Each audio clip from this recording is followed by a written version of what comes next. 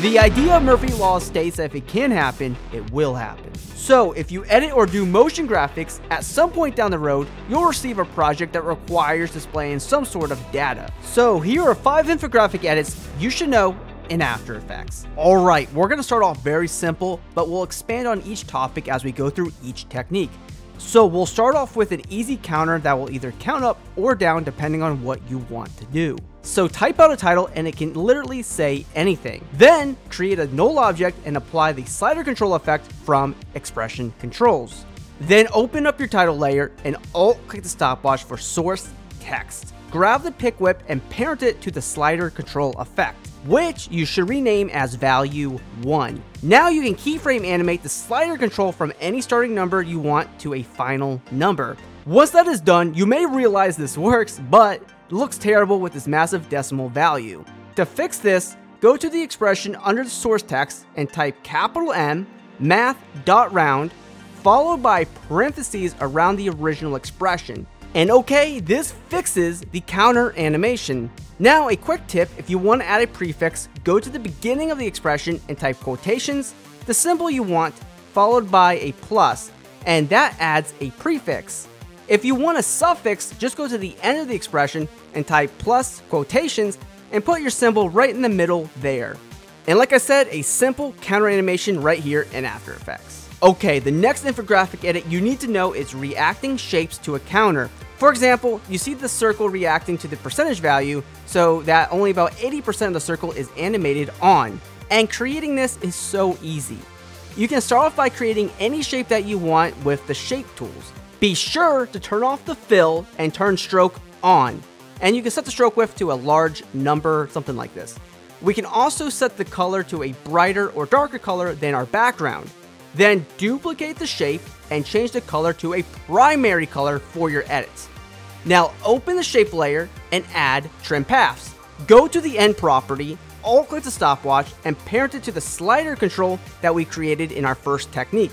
And as you can see, this is a quick way to react shapes to your counter. And here's a cool trick: if you want, alt-click the stopwatch for slider control and add a wiggle expression. And this will give you a random value after your graphic animates in. And I hope this video so far has been helpful, and before we move further, if you're working on any type of infographics, we have a full infographic template pack here for After Effects and Premiere Pro. You can easily preview and apply infographics into your project in no time with our Motion Duck extension, then change the parameters to fit your project needs with our simple control layer, and you're done. You can get this along with our other 25,000 plus templates with the link below.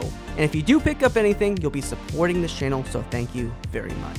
So since we're doing a video on infographics, we have to talk about bar charts. Creating a full bar chart infographic is similar to the first 2 techniques we've done, but it requires more values and the pen tool.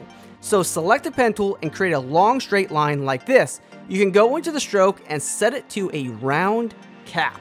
Alright, now duplicate the line and change its color. Then, like before, add a trim paths and parent the end to the value you've created. Now this will animate with the value animation. For multiple lines, duplicate the value in that null object and then adjust the keyframes however you want. Then duplicate the bar lines, move it over, then parent the expressions to the second value.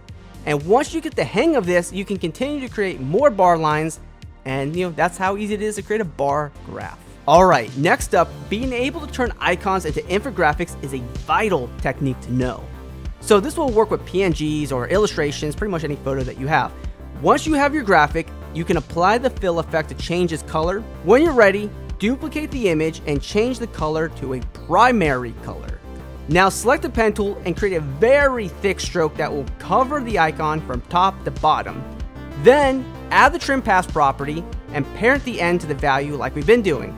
Then set the track matte of the icon or the picture to the line shape layer.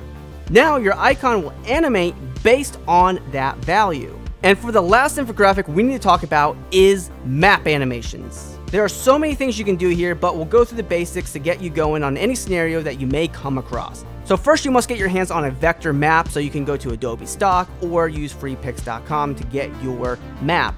But once you have that illustration, you need to open it up in Adobe Illustrator. Then once that map is open, separate the areas of the map you want to animate into their own layers here in Illustrator. I have a full video on working with Adobe Illustrator to After Effects workflow, so be sure to check that link in the description for more details, as I'm going to breeze right through this. But once you have your countries or data that you want to animate into their own layers, save the file as an Illustrator document and import it into After Effects as a composition. Now we can go into each country's layer and animate it any way we want.